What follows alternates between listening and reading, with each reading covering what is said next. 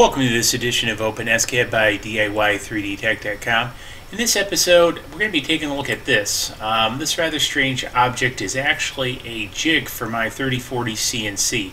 So a couple interesting points. Even if you don't have a CNC, I think I'll share with you that are productive. And one of them is the creation of these stanchions. So one of the pieces with the creation of these stanchions, what I had to do was, in order to come up with them, instead of creating each one individually, I wanted to come up with something at least that was semi-parametric. Now, I won't claim these to be perfectly parametric, but what I have done is, if I scroll down here and I find that module, pin module, is I created a module, as you can see here, and it's comprised of two for loops. One for loop for the y-axis here and one for the x-axis.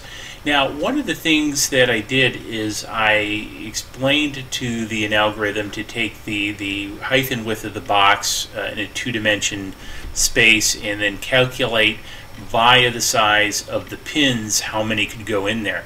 Now, the issue is the starting point of those pins was a little bit problematic, but the way I overcame that, instead of doing a whole lot of recursive mathematics to kind of come back and figure out what the starting point was, is by enclosing them in this module, pin module. When I called it from the main module up here, what we can see here is I simply do a translate on the entire module itself. And then what I can do is my parametric settings up here, you see mount X, mount Y, so I can set my offset, in this case 6 millimeters, to center this inside the box manually, if you will. So it is semi-parametric in the fact I can adjust it up here, but it won't adjust itself automatically. However, I thought that was really a nice, quick and dirty way to do this, because I didn't want to spend a whole lot of time creating this model, because this is sort of a little bit of a one-off model and not something I hope, well, intend to repeat, and maybe I'm wrong.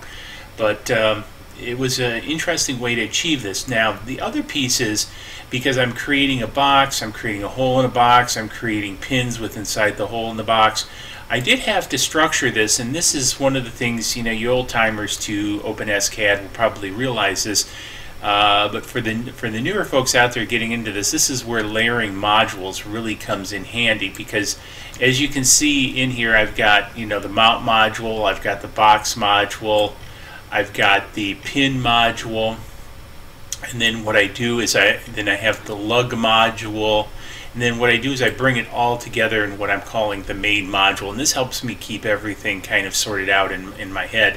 And then, as you can kind of see here, how I bring it apart, I mean actually bring it together, or bring the parts together, is so I have the box module, which I call, then I call the pin module, then I call the various lugs. Now, I could have got a little bit more fancy with the lugs. The lugs happen to be these guys over here, is what I'm referring to, and these actually mount this to, or allow a bolt to pass through and mount this to the bed of the CNC. I could have probably have done a simple for loop, but it was just quicker to whip it out this way. And again, I don't expect huge modifications to this, or where I do different variations, that many anyway.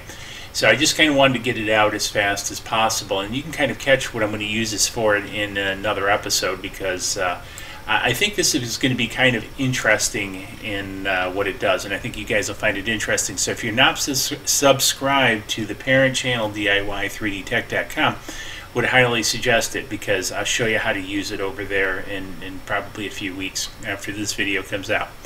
Anyways, so those are some of the highlights. And so if you're going to build something like this, you know, I'm calling it a pin box or a jig, you know, go ahead, steal this code. It'll be out on the website. So tell you what, this was a rather long print. I think it took around 8 hours to print on the Tarantula. So let's just go watch a quick time lapse of it, then meet back at the printer and take a look at how it all came out.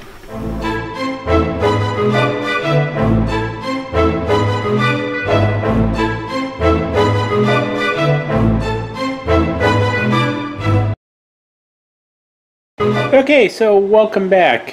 Here we have this printed. We took a quick look at the time lapse of it printing, And here's the finished product. Now, I did get some anomalies around the base of these posts. I'm going to have to go back and take a look at the model.